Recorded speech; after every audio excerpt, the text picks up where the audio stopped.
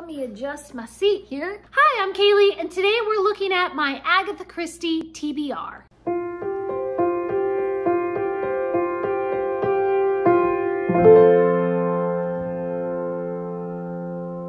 I have a massive pile of Agatha Christie to show you guys and to talk about, but before we jump into that, I actually want to reach back here to our Booktuber Shoutout book, and we are going to subscribe to somebody today.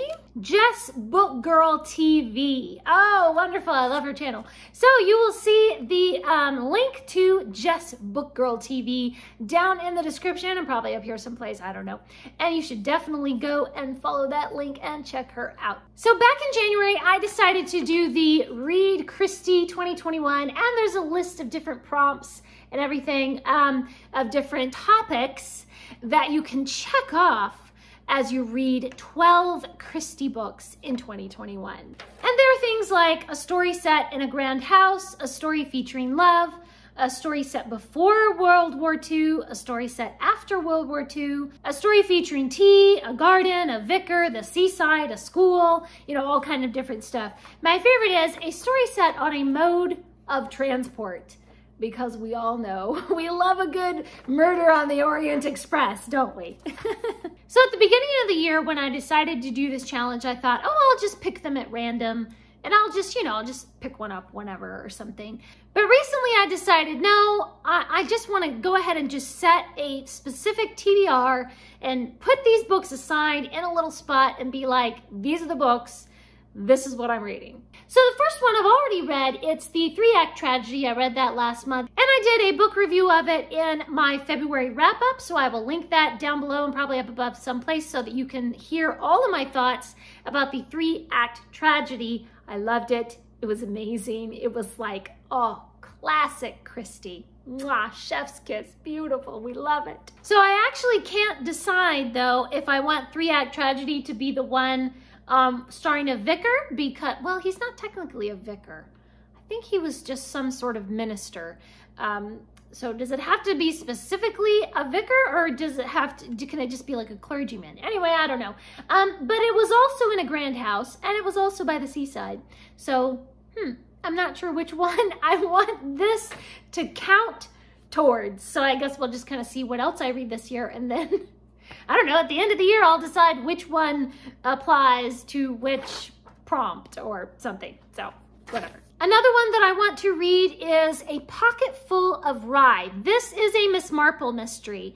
And I don't read as much Miss Marple as I do Peril. I tend to be like, Peril, I want that one. But I definitely want to dive into more Miss Marple. I do like Miss Marple, and I feel like maybe if I read more of her mysteries, I would probably like her more. The Regatta Mystery and Other Stories is a collection of short stories, and it has Poirot and Miss Marple and Parker Pine, so it's just kind of a big blob of all the different peoples. This has 9 short stories in it, so this might be a fun one to be like, just, you know, kind of draw it out more and like read one short story every week, you know, for a couple of months or something like that. Just get like a little smattering of Agatha Christie into your day. The next one I have is actually not an Agatha Christie novel. It's a book about Agatha Christie. Aha! It's called The Mysterious World of Agatha Christie, the Queen of Crime and the Duchess of Death.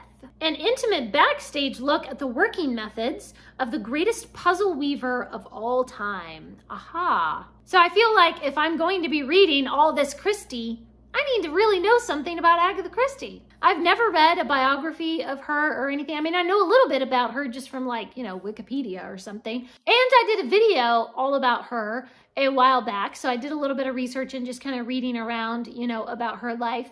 But I've never actually read a book about her life. So that needs to happen. The next one is The Murder at Hazelmoor. I don't think this is any of the famous detectives. Like, this isn't Poirot or Miss Marple or anybody. It says Major Burnaby discovers the body, Inspector Narracott for the police. So I don't recognize any of those people. Is Burnaby like a person that we should know? I haven't read enough Christie yet to know all the people. So this will be fun. This will be interesting. I have read some of her stories that are not you know, not Poirot, not Miss Marple, like I guess you would say standalones, you know? So I do enjoy her standalones because she's so good at introducing all those great characters, you know? I think this one will be great. Black Coffee is a Hercule Poirot, so you know I'm gonna love it. I think this was originally a play, but this is a novelization of the play because it actually says adapted as a novel by Charles Osborne. I'm not really sure how I'm gonna like that. Because like, I guess the play, Agatha Christie wrote the play and then somebody else wrote a novelization of it. I'm not sure about that. Well, you know what? We're gonna try it. It's gonna be fine. I just really hope that it captures that writing style of Agatha Christie's, and there's something so fascinating in her work where she just draws you in to the story, you know? So I'm hoping this will be okay. If you've read this one or some other novel adaptation of Black Coffee, leave me a comment down below and let me know, did it still have that Christie flavor? Whenever someone asks me, what is your favorite Agatha Christie? I always say, The Man in the Brown Suit. However, I have not read this in like a couple of decades, okay? I think the last time I read this was in college. That's a while back. Oh boy, so I am seriously overdue for a reread. And I'm a little nervous because we're gonna find out. Is this really my favorite Agatha Christie? Am I like remembering it with rose-colored glasses? Am I remembering it accurately? I mean, I'm sure there are many details that I've forgotten. Wow, this is making me nervous. Okay. By the way, I hate this cover. That is just like, that's such an ugly cover. I hate it. If you have read this one, please let me know. Is it one of your favorites? Do you remember it favorably? This one is going to be really interesting. It seems like lately, every time that I've reread something that I read many years ago, my opinion of it has changed. Like with Mansfield Park and like with Northanger Abbey. Those used to be two that I did not like as much. And then it really won me over. The second time or third time that I read them, I really enjoyed them so much more. So hopefully this will age well and this will still speak to me the way it did back then. And hopefully I will still love it, because if I don't still love it, I'm gonna be really heartbroken. I really, really hope this is as good as I remember. Murder in the Links, Murder on the Links is another Hercule Poirot, which apparently takes place on a golf course. Blood stained the sand where his butchered body was found. Oh, it sounds delightful. Poirot could not resist the challenge of a tournament of death with the brilliant mocking killer. Haha, that sounds fantastic. Oh my goodness, I love it, I love it. I just adore Poirot so much. I wonder if maybe I'll learn something about golf. I really know nothing about golf, so that might be interesting as a setting. Now, if only they had a prompt that said, a story featuring golf, then that would be perfect. Another Hercule Poirot is Funerals Are Fatal. Now, this is one, as I'm sure many of these are actually on my list here, that has two different titles. So many of the times when Agatha Christie's novels are published by American publishers, they change the title. And I don't know why they do that. And it drives me crazy, because then I look on Goodreads and I'm like, oh no, I can't find this book. You know, oh, it's because it's under a different title, dork. Ugh. I had that problem when I read 3-Act Tragedy, because it also has another title. I forget what it is, but it had another title. And I'm getting tired of it, people. So apparently this one is about a family, and they just all seem to be dropping dead, you know, murdered and poisoned and all kind of different stuff. And the family solicitor can't figure out why they all keep dying, and he calls in Poirot. I just can't get away from Poirot. This one is Peril at End House. This one says 3 near-fatal accidents in 3 days as Miss Buckley told of her narrow brush with death. The famous detective, Hercule Poirot, felt a thrill of fear. Ooh, if it's making Poirot scared, oh my goodness, we're all in trouble. So the cover shows poison being injected into some chocolates. Aha! Why is that always a thing, poison in the chocolates? Like, Nobody ever gets poisoned by their soup or their salad or something. It's always the chocolates. Or it's the cocktail, one or the other. The chocolates or the cocktail, that's the poisoning. The Boomerang Clue is another one that is not any of our famous detectives. It's just kind of a standalone, I think. I mean, I don't see anything on here that says, you know, Poirot this or Miss Marple that. So a man named Bobby Jones witnesses a dying man's last words.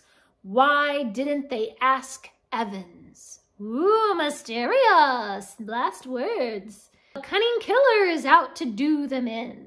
Why is it that I am getting like so gleeful and giggly about murder? Oh my goodness. I think I get excited because of the puzzle aspects that I know are going to be in there, like the psychological puzzle, and then also just the physical puzzle of how did they do it and what was their motivation. And that's what fills me with glee, is I love puzzles, and it's Christie, so I know it's going to be fantastic. The murder part does not fill me with glee.